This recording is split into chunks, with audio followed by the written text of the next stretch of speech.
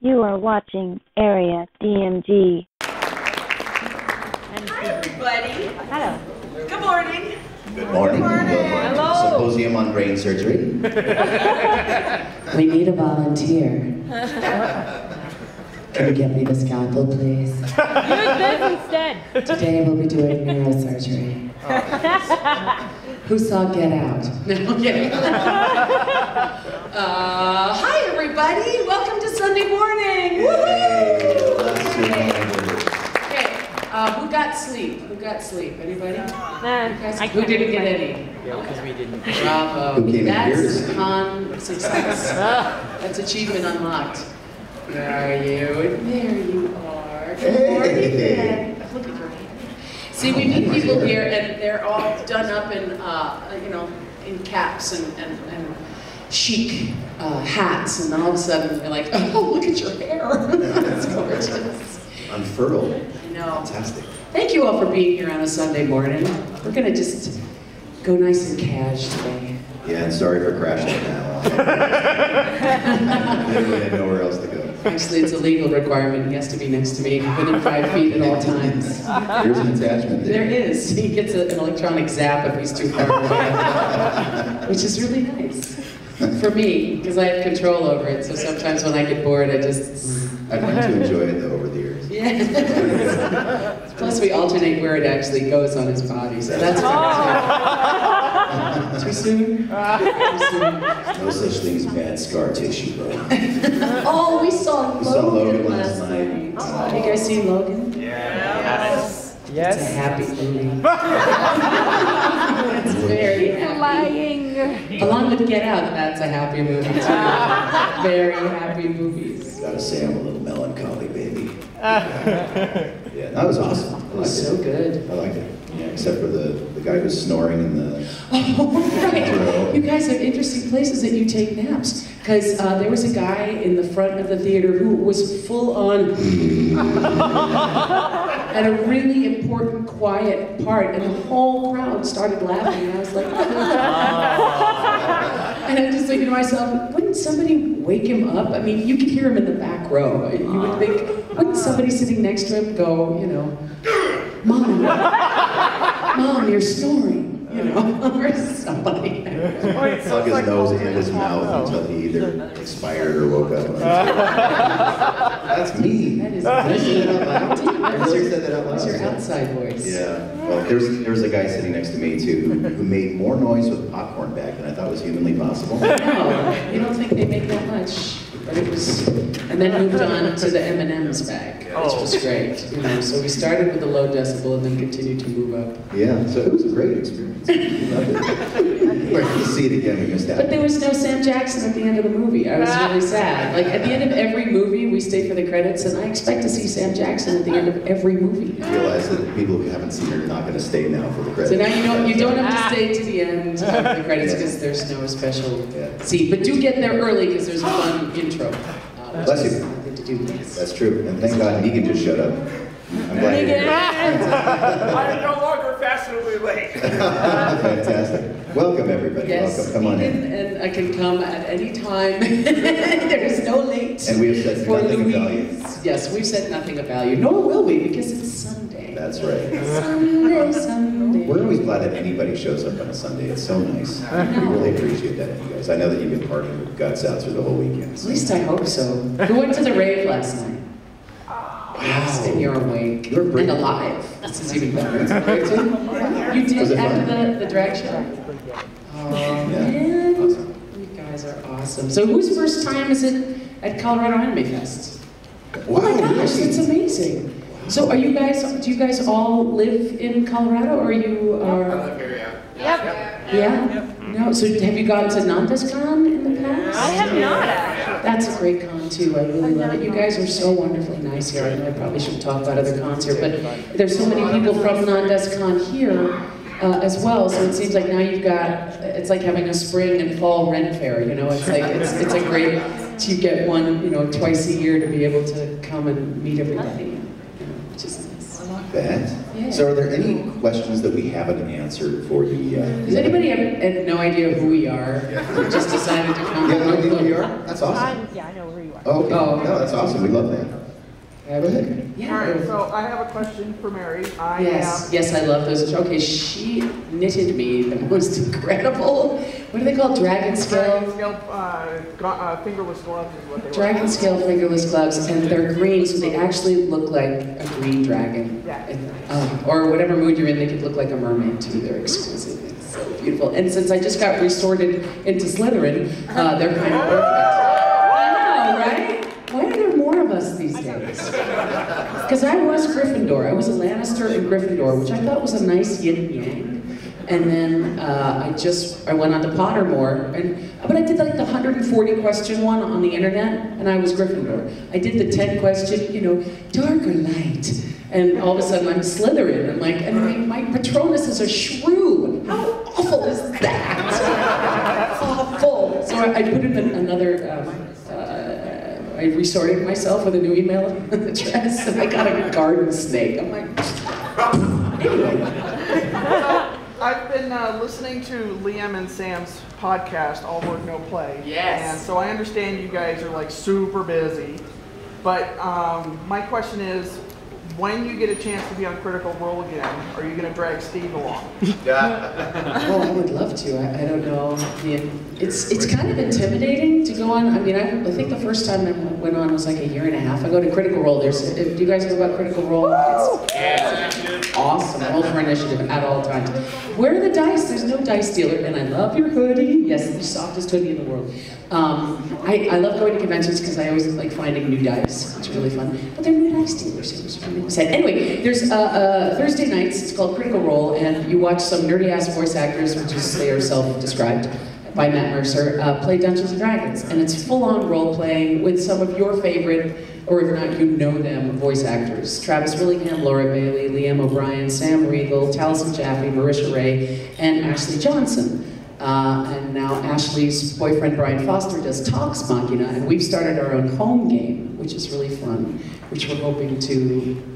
But we're at level 2. Yeah, literally, level 2. And Critical Role is what, level 17? They're going to start throwing planets at each other next week. I mean, if they can get through hell, the 9 hells, they're going to start.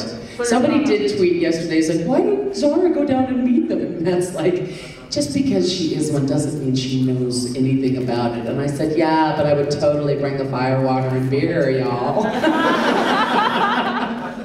So I keep hoping, keep bugging Matt, I'd love to go, but Will and I would love to go back on. I just don't want to kill our friends. That's all. I want to learn a little bit more about it. She's a much better student than I am, so before she went on Critical Role for the first time, she sat with the book and she studied and studied and studied for weeks before you went on the show. I'm not that dedicated to anything. So if I can just go on and oh, I'm dedicated to you. You're beyond anything. This is not going well. But I was thrown in at level 11 after never playing before with a warlock, which was like, what am I doing, and got very lucky. Laura Bailey is still mad at me that I have now killed an adult white dragon and a beholder. Yeah, so it's so much fun. We play our game again this week, and I'm so excited. I play Griffin, who is a wild sorcerer, and she doesn't know that she's a wild sorcerer because she was cursed. She's an Eladrin half-elf, Sunny Eladrin. Her evil uncle cursed her, so she doesn't know that she's cursed. So this other side, whenever the DM makes me roll for the wild magic, this character named Jersey, how the frick are you guys doing? And she comes, casts a spell, and then goes away back to Griffin, who is based on Queen Elizabeth from The Crown. So it's quite a nice mix. Schizophrenic wild sorcerer. It's fun. I'm a dwarf barbarian who's constantly drunk. Sort of yeah, very much based on Ogren from Dragon Age, but with a bunch of really weird twists to it. It has hair that's in dreadlocks that has a mind of its own. With every emotion, it sort of does something different. He was born with a tail that's sort of like a stubby little tail. And, I'm going to put a bet on it soon. Yeah. We can keep track of our chats. Yes, yeah. And he's a moonshiner too, which is kind of nice. What's fun is our DM has put us in the world of the old Dungeons and Dragons animated cartoon, which is really fun. So we're currently searching for Presto's hat. That is our current quest, and we're not doing very well. But I did a water elemental rose when I was in the room alone, and I was like, I can't sleep! And the water elemental went back down, and I was like, come on! I'm at level 2, I'm very squishy. I will die. D&D's awesome. I find as I'm getting older, I'm becoming a bigger nerd than I thought humanly possible, and I love it. It's so much fun. Like I admire your nerd. It's all good. Yeah, we buy each other weapons for holidays and birthdays and things now. So we've got swords and portable torture devices. We will. We're working on that. Yes. My friend is a blacksmith, and we're going to ask him to create some really weird. Yeah. Well, he's creating a sword for Zara, which has a white dragon handle. The head of a white dragon, and then the blade is sort of curved, and it's going to have Wendy Doodles, Wendy Sullivan, who's one of the great artists for Critical Role, and also for Tangled, the series, which premiered 2 nights ago. Please watch every week, it's wonderful, Steve's on it. Is doing all the artwork for the blade design itself. So it should be fun. Hopefully in time for Ren Fair, but probably not. Anyway, yeah, in the back. So if you guys get weapons for each other, what's your favorite weapon that from your characters that you've had that you just had to get in real life? We haven't done that yet. No, I want to get him a Buckethead, Attila. He plays the pub thug Attila Buckethead, who has a very interesting. No, it was mentioned in the song in the original movie. You're a pastry guy. Yes. Yes. So, but it's this giant. It looks like a giant bucket with horns on it. And that's what we're going to get. It's literally just a steel, whatever that's made of, steel pail with a little handle and 2 horns. Yeah, we're going to have that custom made at some point. Yeah, but Steve got me a Crusader sword for my character in Diablo 3 last year. It's this giant broadsword, and I felt like such a badass walking to Ren Fair. I actually went as the Crusader. I was like, I don't feel like putting on a corset. I'll just put on, one of those things. It was fun. Yeah, more weapons to come. Yes. Question? No, I forgot it.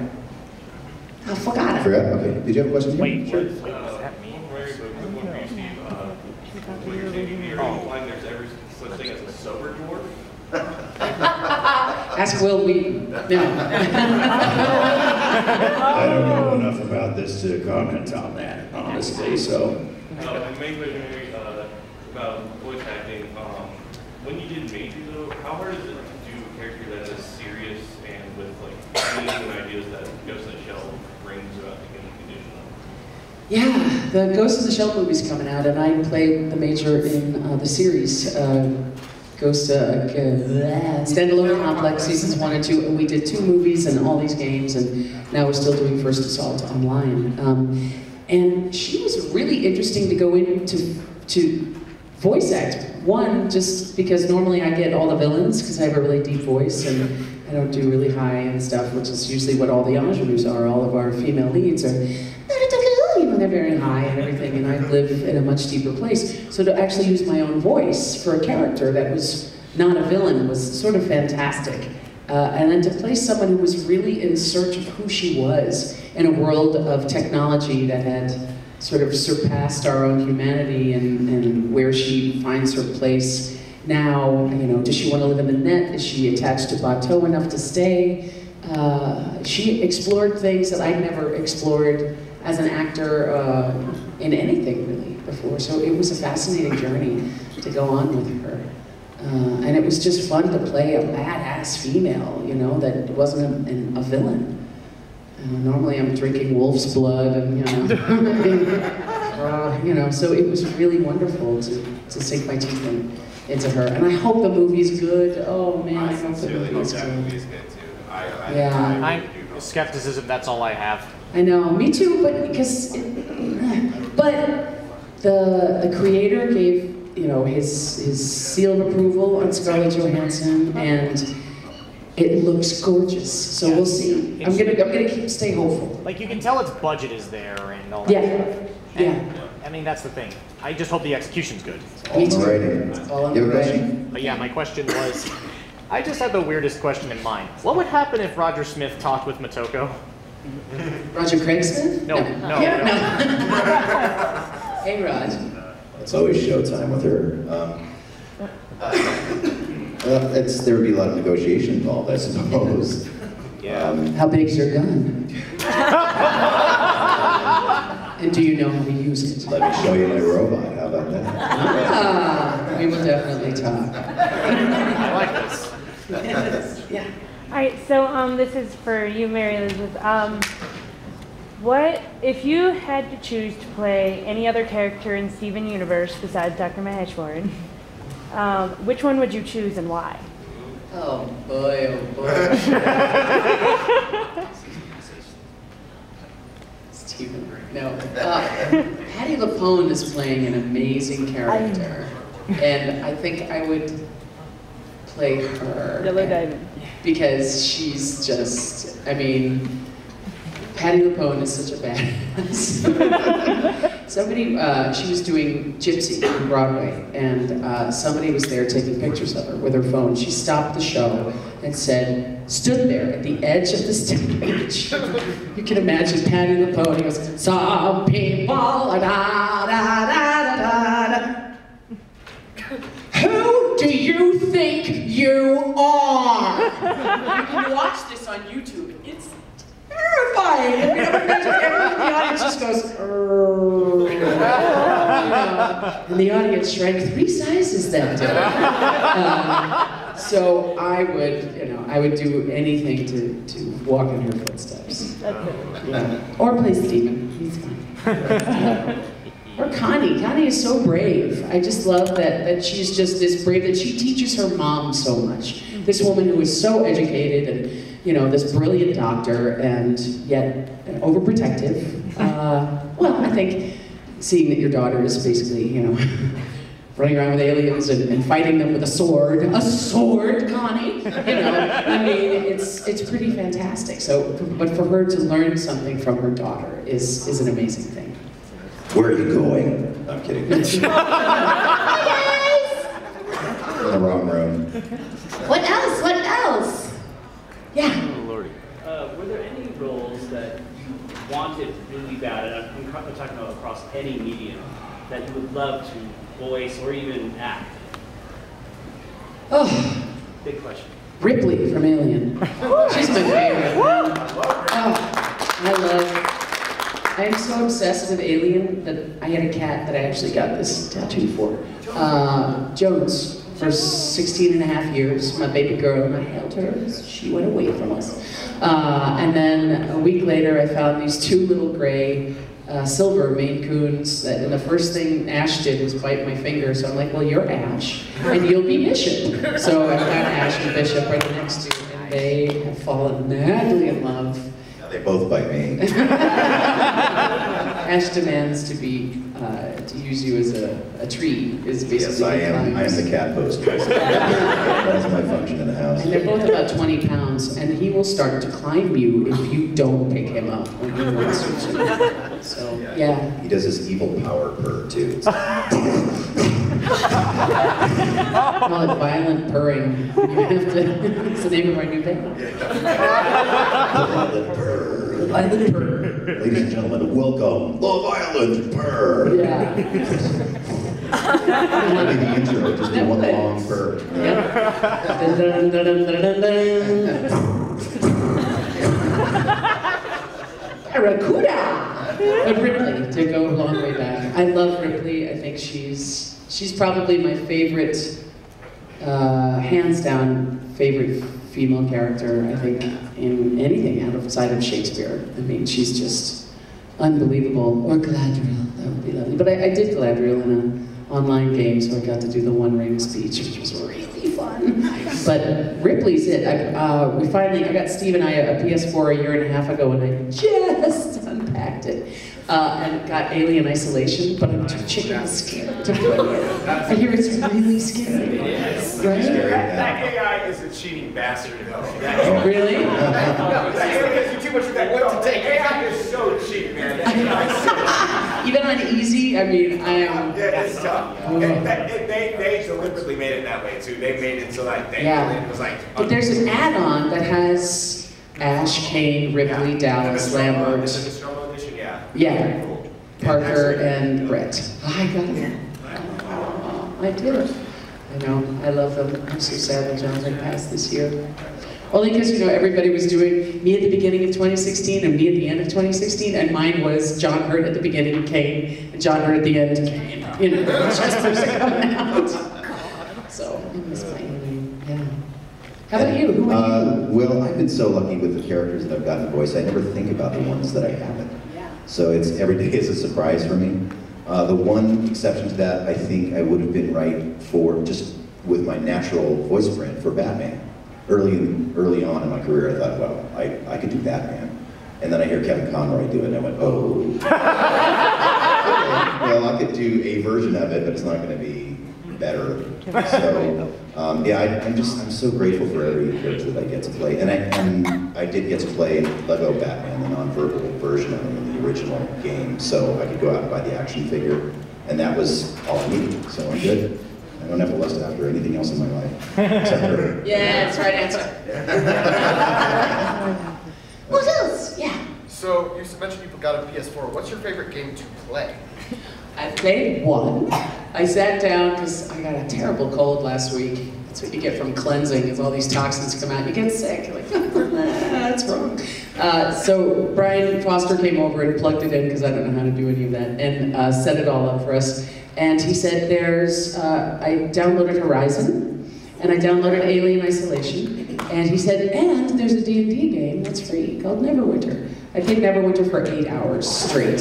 I did not stop. I would have played all night if I could, and this is probably why we didn't plug it in for a year and a half, because we both have sort of this fixated personality on, oh, this is fun. Let's do this for hours, and I did. I am now Frey, who's a control wizard who's riding a ghost horse that's armored, and she's awesome. Yeah, it's fun. I haven't played yet. I haven't played anything yet. It's really hard because, I'm working on 6 shows plus 2 games at Blizzard. So when I finish work, we come home and I've got more work to do. I've got to write up, scripts, mark up all the scripts for Tangled, and mark up all the scripts for this Dorothy and the Wizard of Oz show, and that's all just, and so so by the time I'm done, I just sort of sit down and I'm like, where's a cooking show? Where's a tiling show? Where's what is it? Oh, those great people from Waco.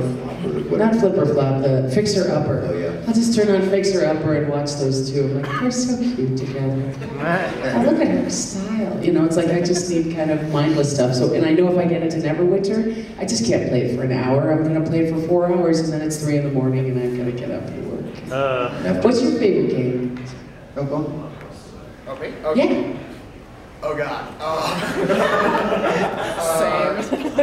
So I'm a bit of a nerd, so I like to go back to Fire Emblem with the Game Boy. Nice. I've always been a Final Fantasy fan. Yay! Especially Final Fantasy 13. So. Well, Troy Baker dropped me off a bridge. Thanks for that. You were a badass before you went. So. I know. And I love you, Troy. You threw me off a freaking bridge. Yeah, that was fun. I love all the Final Fantasy games. And you were Vincent. Thank you. Final Fantasy VII, yeah, I got to whisper through an entire game. It was nice. It's the only time. Yeah. Yeah, for sure. On Vincent for a moment, are you, if you're offered up the chance to return as Vincent for the Final Fantasy VII remake, would you do it? Okay. I've been sitting waiting for the phone call. Yeah, I've got it on high alert right here.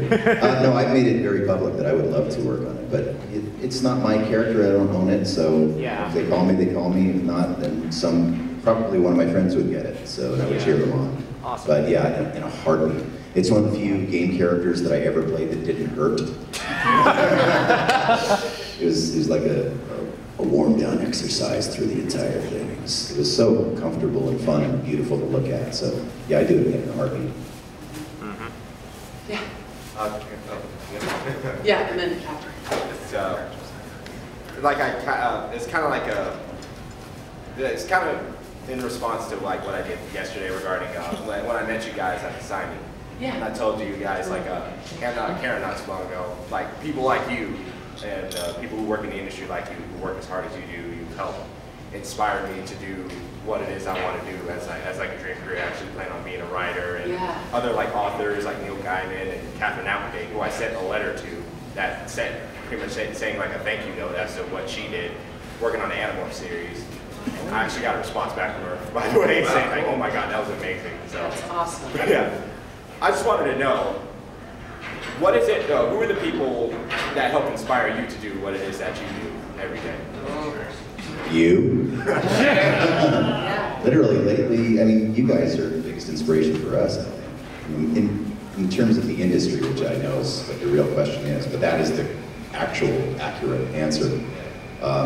For me, it was people like Frank Welker, D. Bradley Baker, Mel Blanc, these luminaries who were not only great voice actors, but they're really nice people, really, really good people. Those are the people that I gravitate towards. If they're not a nice person or they walk into the room with a big ego, I have no time for that.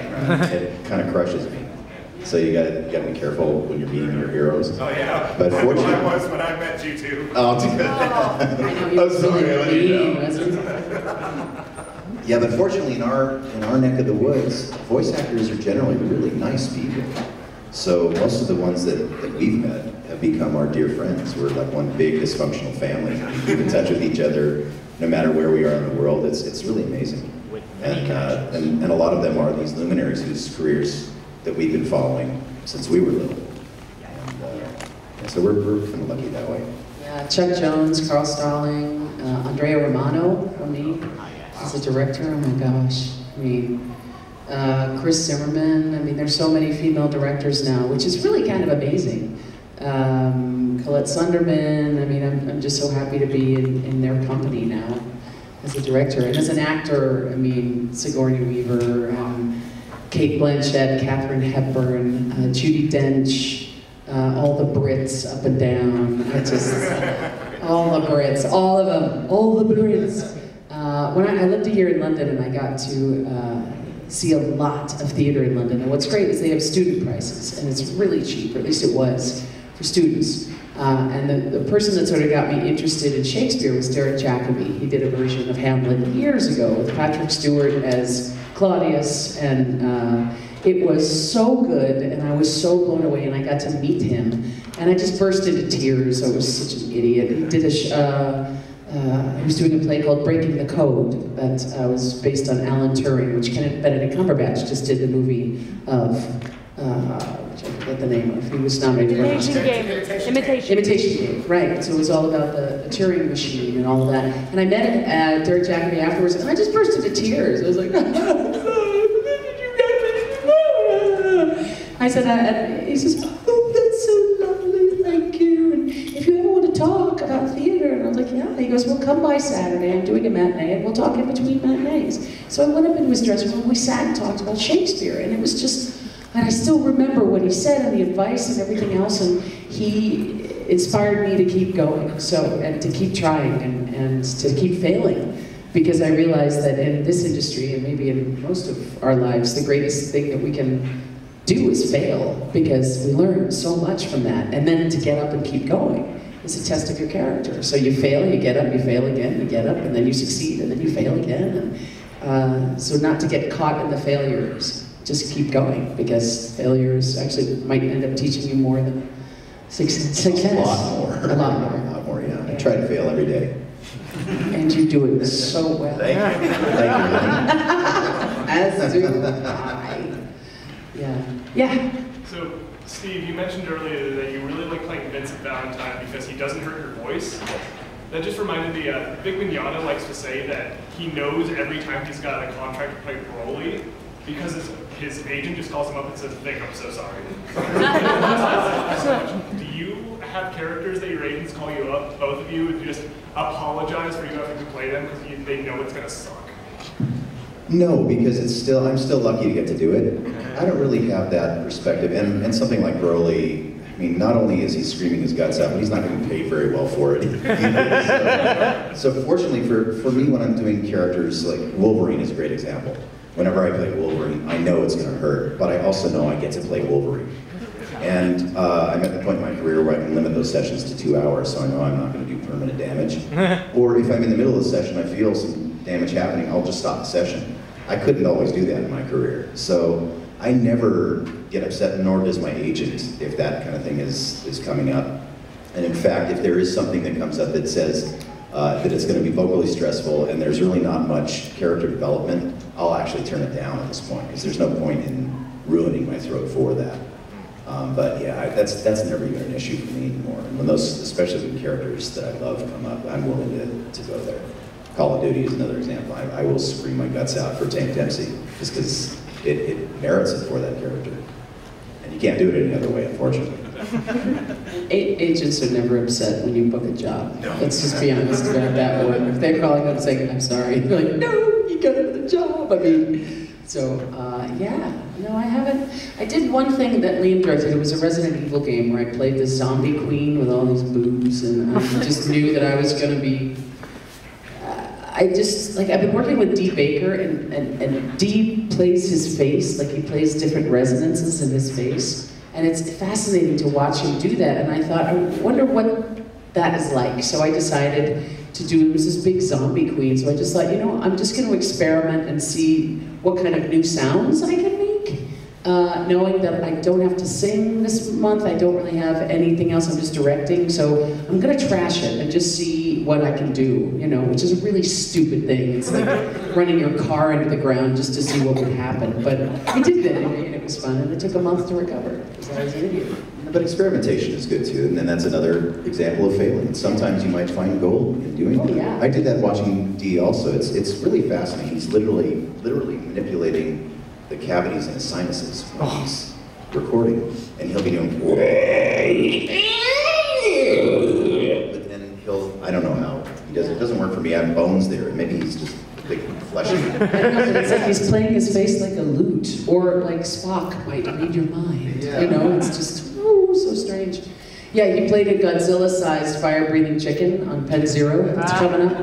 And you know, I put out a video of Dee saying, and now, a giant fire-breathing chicken. And off he went into Godzilla chicken sounds, breathing fire, and in the middle of all of it too. I've never seen anything like it. The guy's an absolute genius. So that's the kind of like experimenting and fun that we don't get to do in any other job, really.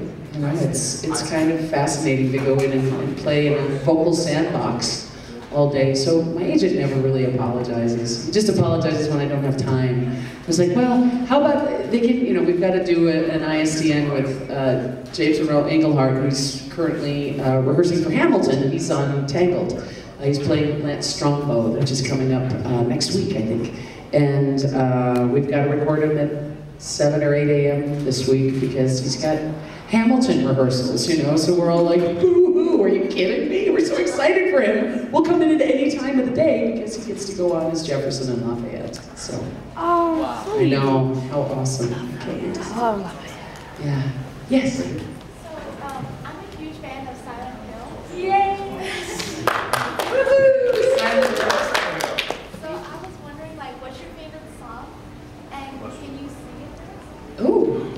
Oh, we just had a warm-up singing Sail Away in the thing. I think it would be the Room of Angel. Okay.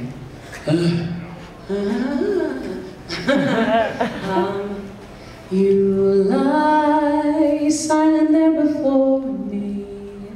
Your tears, they mean nothing to me. The wind howling at the window, the love you never gave, I give to you.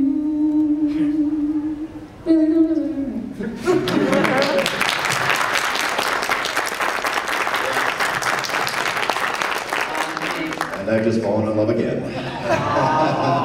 What's fun is we've been doing stuff from Cowboy Bebop, which is really fun, and like singing some of the songs from.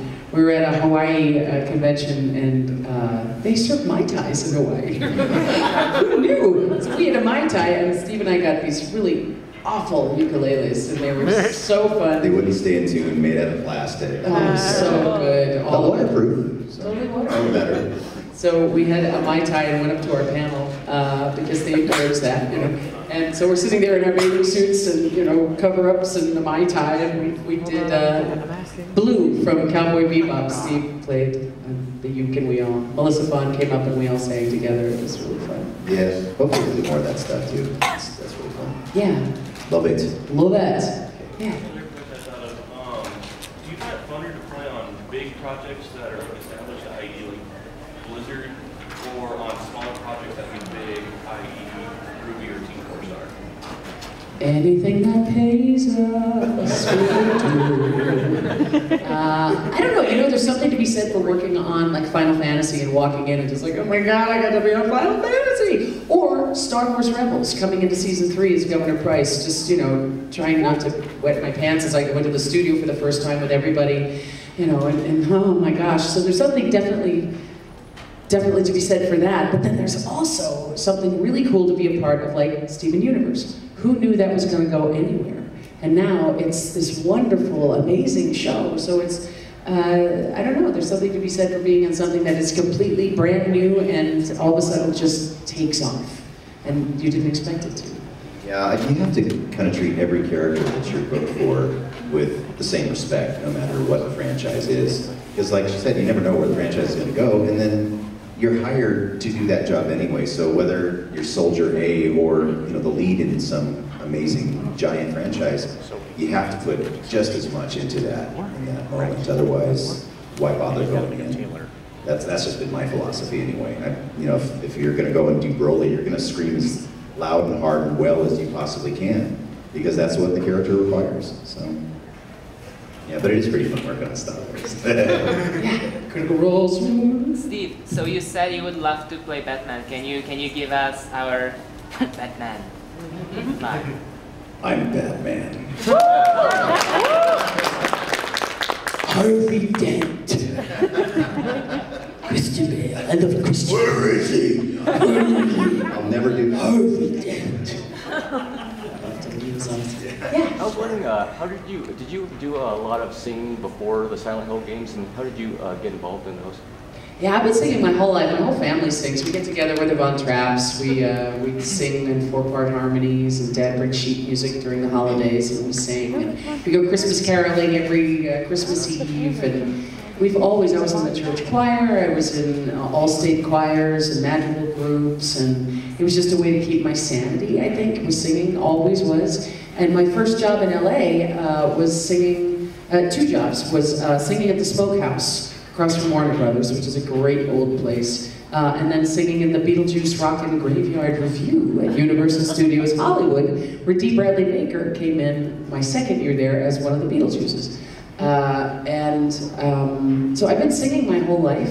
I started working for Zero Limit Productions that did Akira and Ghost in the Shell and Cowboy Bebop, and I'd been working for them for a number of years, and I think I had already done the song for Ace Combat Zero at that point, and they said, hey, we've got this project, you want to do a singing audition for this new game? And I said, sure, and I got it. And I heard the songs, and I thought, to Akira, I asked him, I said, I'm interested why you would choose me to do this, because these songs are sort of high or too lyrical, they don't seem to fit my voice. And he said, that's why. Because you've got such an interesting voice, and it makes it sound a little bit off, in the sense that that's what Silent Hill is about. It's about the light and the dark together, the cold and the hot together. It's about something that's just not quite right. So if you're singing the letter and it's too high for you and it comes up breathy and sort of strange, that's the mood that I want to set with this song and with all of them. And that's how I got into it. And we hopefully will start doing some, we've been talking about doing an album, which would be great, a new album. But we've been touring in all over the world, which is kind of fun. Last year we did France and Russia, and we went back to Russia. Russia's big these days, who knew? Anyway, yeah. Huge in Russia. Huge, we're huge in Russia. Nostrovia.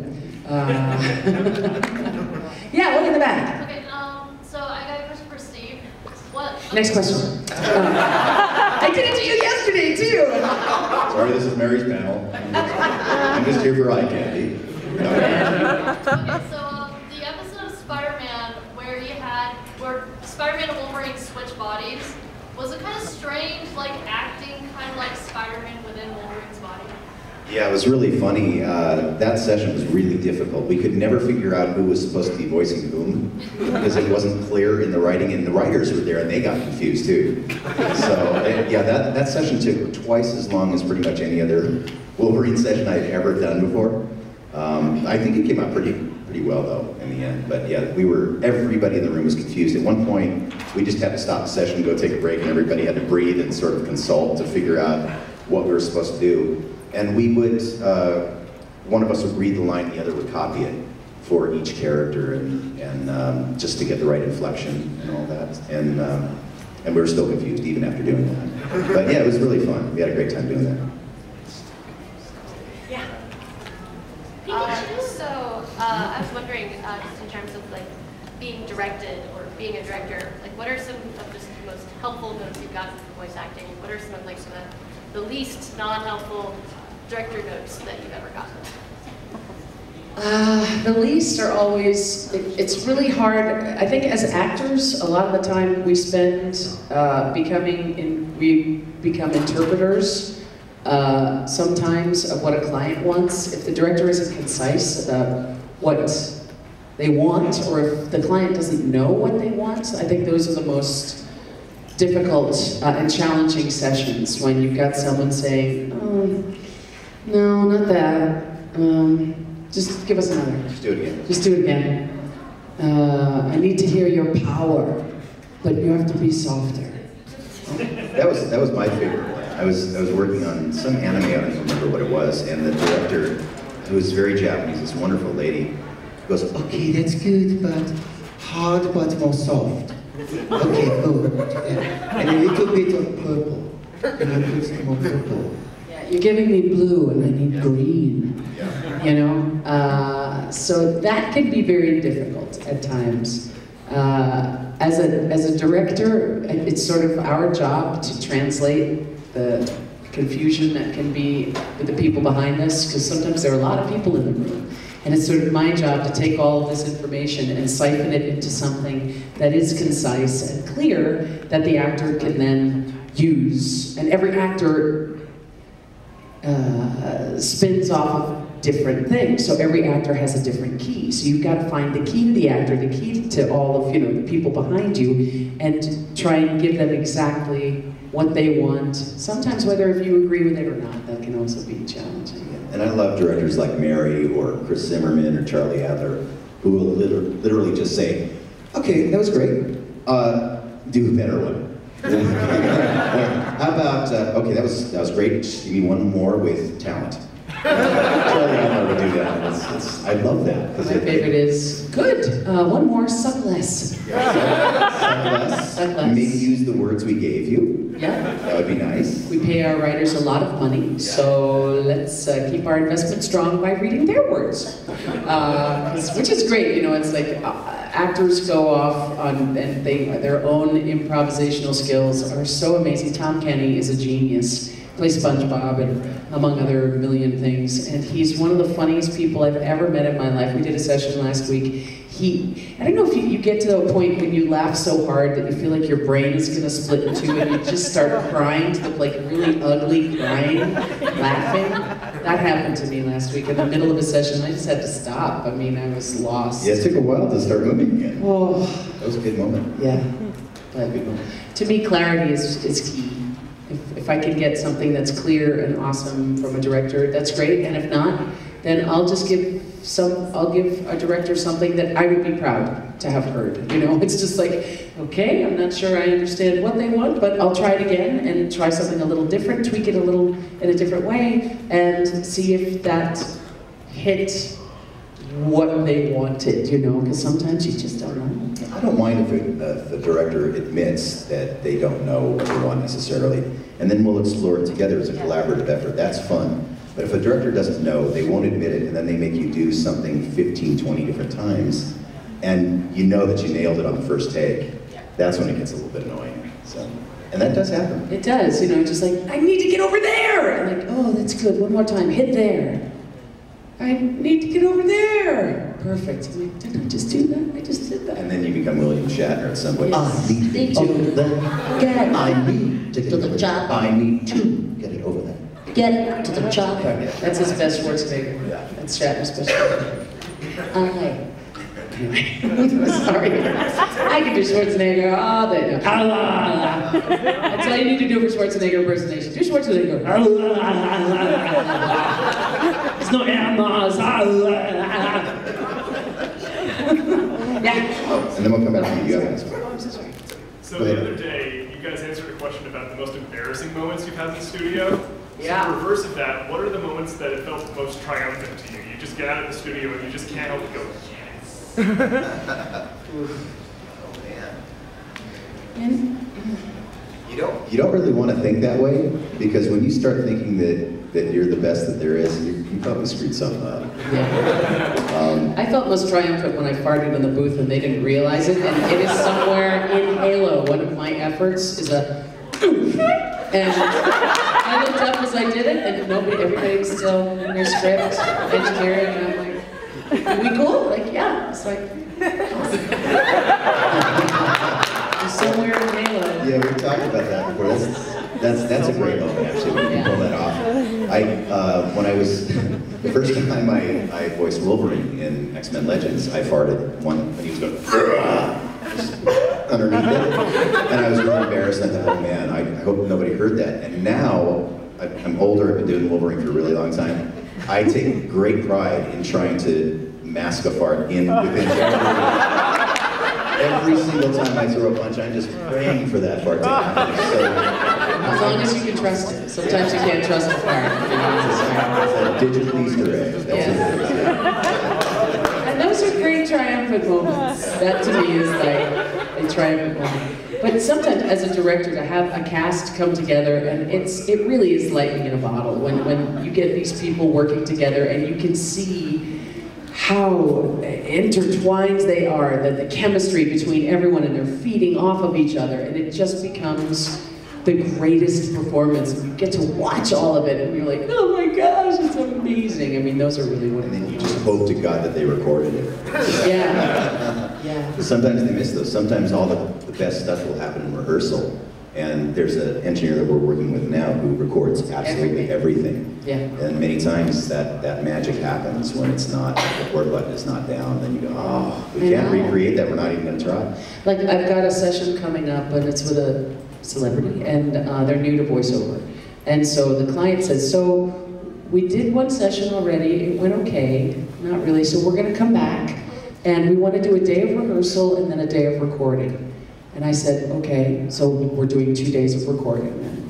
Because if you're not recording that rehearsal and we find it, it'll be gone. How do you know you can find it the next day? I mean, it could have been, you know, somebody had some bad eggs or something, or mentally something happened the night before and they're not in the same mindset. When you find that gold, you record it, always. Always be recording, always be closing. You know, it's always. Well, especially if the actor isn't used to doing voiceover. Yeah. Which this actor is not used to doing voiceover. So if there is some happy accident like that, they may not be able to recreate that. Yeah. So, yeah, because then they got a laugh, and the next day they asked for a cup of tea and they got a laugh, and the next day they're asking for a laugh and not a cup of tea, if that makes sense. Wow, that's really deep. Don't ask for the laugh, ask for the cup of tea, and you might get the laugh. That's good. We all learned something. Yes. How about you? Is there, for some of the companies, you do more free reign over how you interpret, or is more of a micromanagement? Ooh, it depends on the client. I talked a little about this yesterday. There's some clients that are just, I want you to do exactly what I am doing. So much so that one of the executive producers fired the lead and did the voice themselves with no director. That was interesting. It's like, okay. But sometimes they'll let us just go off and they say, look, this is an outline, make it funny. Sometimes they're like, this is very important, that it needs to go like this. We need to have them say this way, because it's the only way to push the story forward in a very specific way. So it really does depend on the client. And especially with anime sometimes, if they cut up, like I Am Saban was sort of legendary for the Power Rangers, taking footage, cutting it up, remaking it. Digimon, cut it up, reimagine it. We just did that with Glitter Force, cut it up, reimagine it. People get mad that it's not true to the original, but it's now westernized to a different audience. And in that case, they'll say, make it funny. Do whatever you can to make it funny. But like with Naruto, they'll say, stick to the manga. As a writing staff, stick to the manga, and as a series, we want it as close to the original as possible. And that being said, when you have a great director like Mary in the room, we will get it as written. We'll get it with the original intent. And then if we have a great idea, she'll say, okay, give me one as written. Now let's hear what you got. Let's see what you got. And then sometimes that will stick. And some directors are afraid to do that. And she's fearless, so I love working with her for that reason. And many other reasons. Speaking of Naruto, I know that you've worked a lot on Naruto. 10 years. The last episode of the anime just premiered, and how does that feel? It's hard. It's. I think I left the show around episode 630, and I came in on episode 22.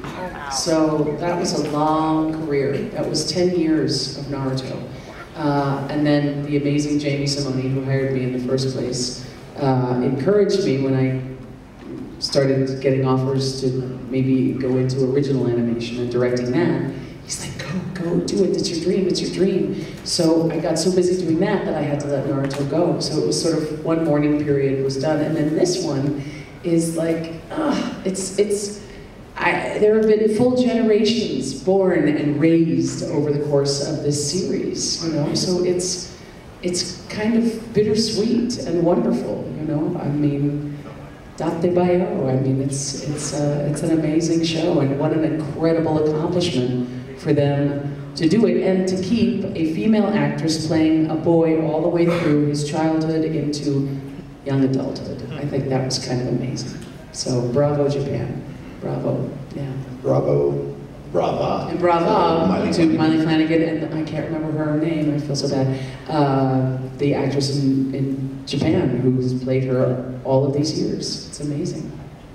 Yeah, I'm just sorry I can't get to play with Miley anymore, which makes me sad. Because we had so much fun in the booth. Got to play on our own dime now. Yeah. Guys, I get to let you know we have time for one more question. God, is that you? Grandma? Ladies and gentlemen, those are the dulcet tones of Mario. Ooh, Mario! You inspired me this weekend. Oh. Yay! We love Mario. Hey, you guys, go around and just say hi to a staff member before the weekend is up, and just thank them, because you are having fun and in an organized fashion because of what they're doing. So all these people back here who would make us sound so good, and everybody's taking care of us and taking care of you guys, more importantly, just thank a staff member, because most of them are volunteers, and they're here out of the love, the same love that you have for anime and everything else. Don't be like us, though. We're taking Mario home with us. He gets to come with us. That's not appropriate to do, but we're going to do it. Another Steven Universe question? Sure. Oh, no. But what's your favorite song, and can you sing it for us? Oh, I don't know. I don't know. I don't watch it as much as I should, unfortunately. I'm sorry. Steven Universe! It's Steven Universe! Hey, Steven! That's my favorite Steven Universe song. I'm so sorry. That's such a, I hate doing that, because it's, again, there's only so many hours in the day. There are only so many hours in the day, and I just don't have time to watch every episode of everything that we're doing. It's sort of like, I have to stay present in the moment of, what am I doing tomorrow? Okay, tomorrow I'm doing the Necromancer in the morning and the afternoon, so I've got to just, my brain is on Diablo 3, and then Tuesday it'll be on Tangled, you know, so it's the greatest exercise in being present. And then I gotta go home and work on other stuff, so I just don't have time to watch everything. But someday, when I'm old and in a hoverboard rascal, I'll start watching all the episodes and everything that I didn't get a chance to. So, anyway, thanks you guys so much for coming out. Happy Sunday. Thank you for having us. And thank you for your generosity and your time. Yeah, you're awesome. Steve Blum! Yay, that's what we've been, Maddie. Hey, Maddie, we love you. Happy Happy Sunday, guys. Enjoy the last day. We'll be doing one more We have signing. a signing. It's from 2 to 3:30. Hard out at 3:30 for us because we got to go back to LA. Roy, boo. Thanks, guys. Peace.